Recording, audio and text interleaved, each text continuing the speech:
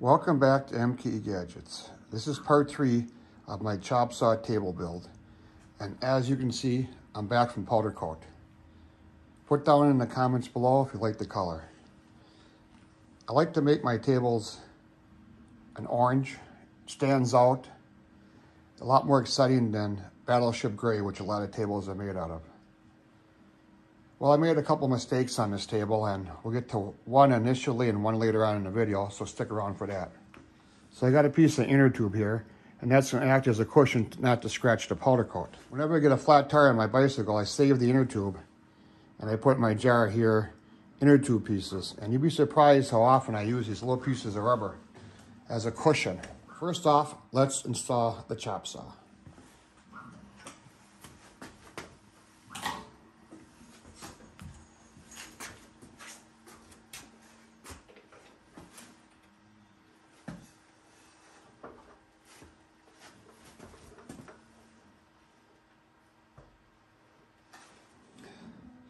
So in the first video, I put slots in here because if you can't make it perfect, make it adjustable. I milled the slot for 5/16 bolts. I'm still going to use them, but I should have milled the slot a little bit wider because I forgot that the powder coat on each side of the slot made it a little bit narrower. So I'm going to have to hammer these in and scratch my beautiful powder coat paint job.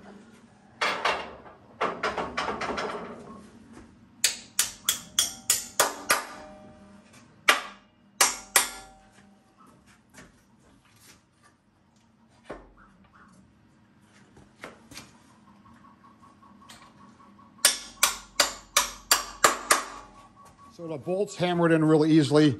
I don't think I scratched too much of the powder coat. You work hard to make it perfect and then something like that happens. One of the many criteria I had for this build is I wanted the bed, the face, the table, whatever you want to call it, of the chop saw to be the same height as my old welding table and my new welding table. So I put a level across there and it's just about perfect. That way, if I cut anything that's long, it can either straddle this table or the other table. And I'm real happy with that. Probably have some little fine adjustments to do it, but it's pretty level. And you can see I drilled and tapped a bunch of holes for 1/4-20. I might put some side panels on here on the future, or maybe some accessories to hold the extra saw blade. I'm gonna use the saw for a while and then kind of determine what I wanna do. So if you remember in the first video, I spent a lot of time making this wooden frame. And this wooden frame held this bakery pan. And that's going to go right in here and collect all the chips.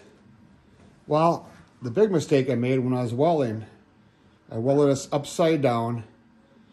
And well, let's just say I get easily confused. And I got confused and I welded it wrong. And this does not fit in here. The legs are supposed to be welded in a different orientation. So I don't know what I'm going to do about that. That's going to wait for another day, like I said. You know, the sad thing is this is a factory tray, and that fits right in there perfect, or whatever, but no, it doesn't. So if I add some spacers in here to get those drawer slides in there, I'll have to make a new tray out of something else. I don't know, maybe wood.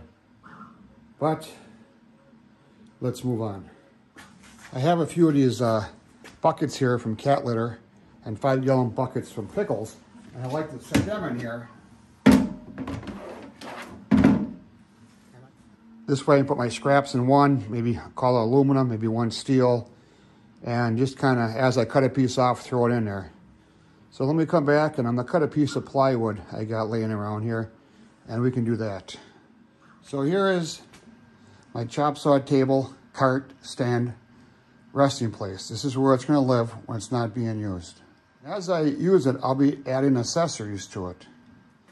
I'll have to come up with some way of collecting all those chips that like to fly all over the place.